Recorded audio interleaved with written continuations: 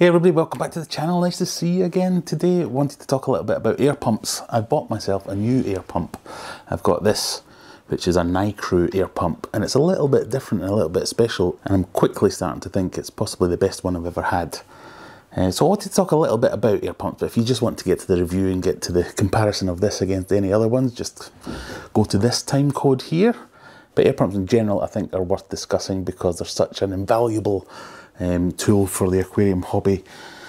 Generally they'll come in a few different categories. You get the big massive ones like I have in my fish room, which run multiple tanks, and people use them to run filtration, so they'll run sponge filters and things like that. Or you'll have your regular sized ones, something along the lines of this, where they have one or two outlets and they might run one or two tanks. Sometimes they're adjustable, but yeah, they're plugged into the mains, they're wired in, they run all the time.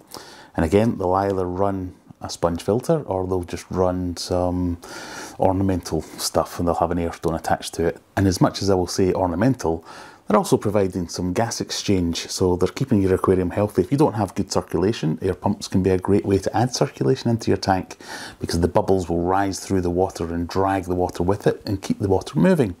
Bubbles popping at the surface will actually aid the gas exchange.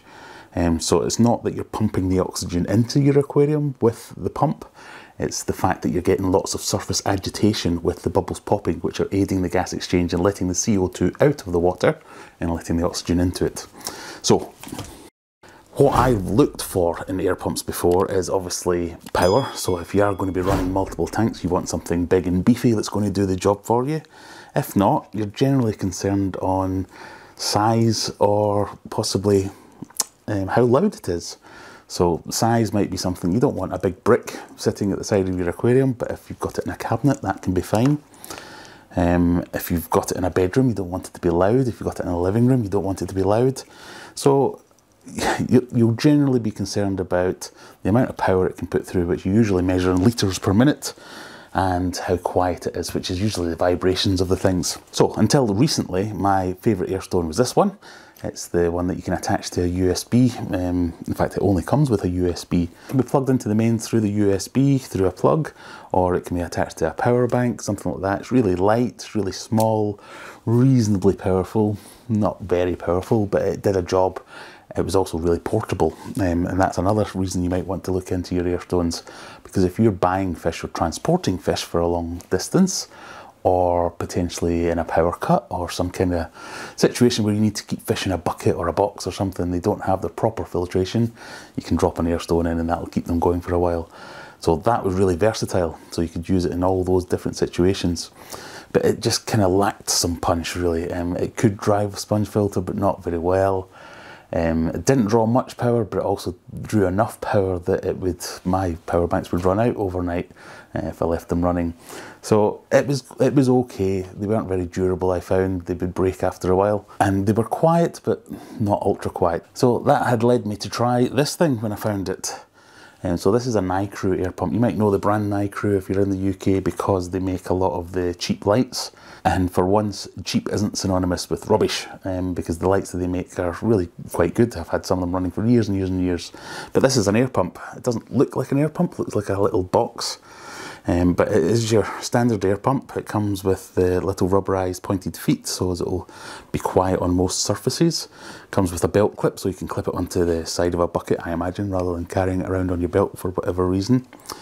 And it's just, this one's just the single outlet one, but it also plugs into the mains. So in the box, you get your little plug, a UK plug for those of us in the UK, which is quite unusual for these things.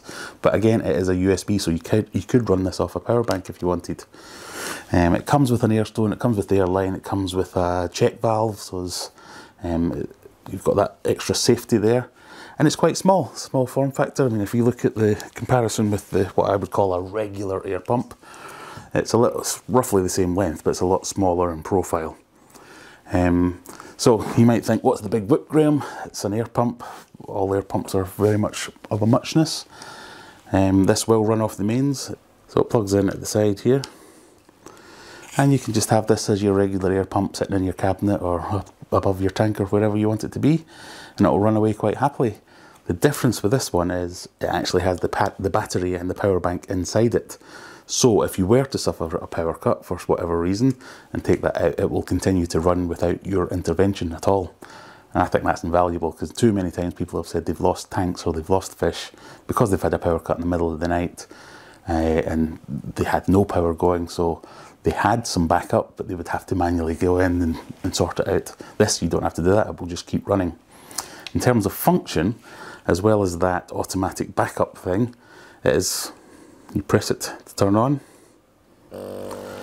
It has 3 levels, so you can have low power, mid power, full power.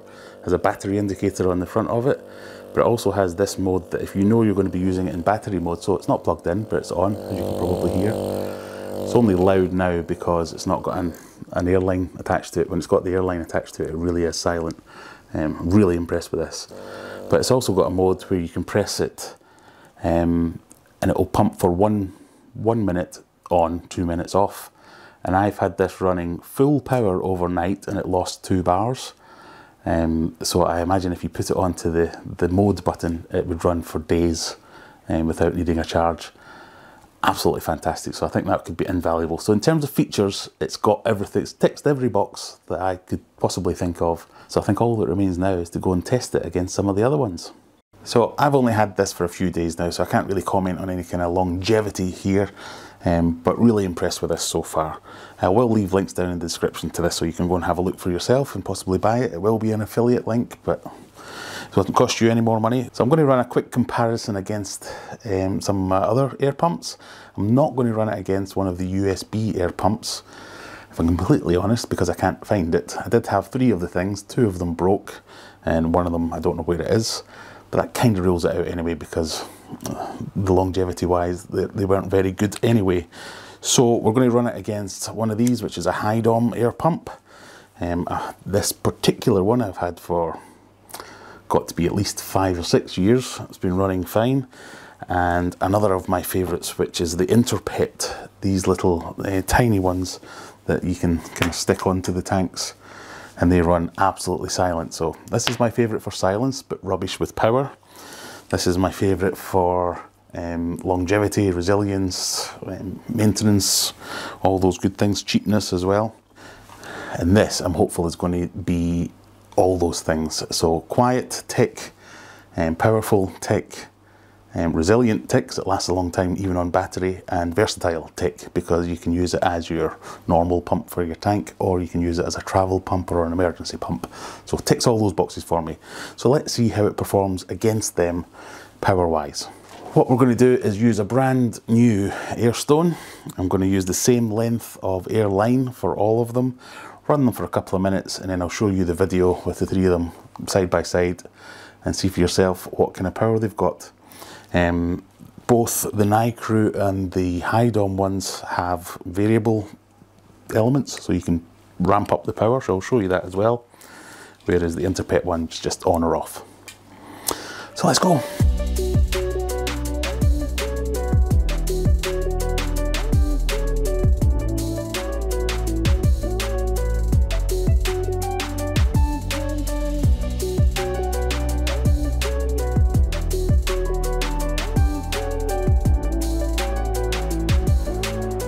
So there we go. Pretty conclusive that the Interpet one, which is this one here, was pretty pathetic in terms of power. The high dom and the Nicrew one were fairly even. This is a 3 litre per minute on the going by the specs of it, whereas the high dom one says it's 2.5, I think, yeah. But this also runs at 2.5 watts, whereas this runs at 1.7 watts, so it consumes less power. So it consumes less power, puts out more output, and it's just so much more versatile. I think this is absolutely fantastic, and this was tested on the battery as well rather than the mains. Generally when things run off the battery they run a little bit less power, so couldn't ask for more than that. That's plenty of bubbles and almost silent. Brilliant. So I hope you found that somewhat useful. If you are in the market for an air pump, I will leave a link in the description, and if you have any questions or any issues or things you want to know, leave them in the comments. I'll get back to you if I can. Yeah, just wanted to show off. I think I found a new favourite. So hopefully that was useful.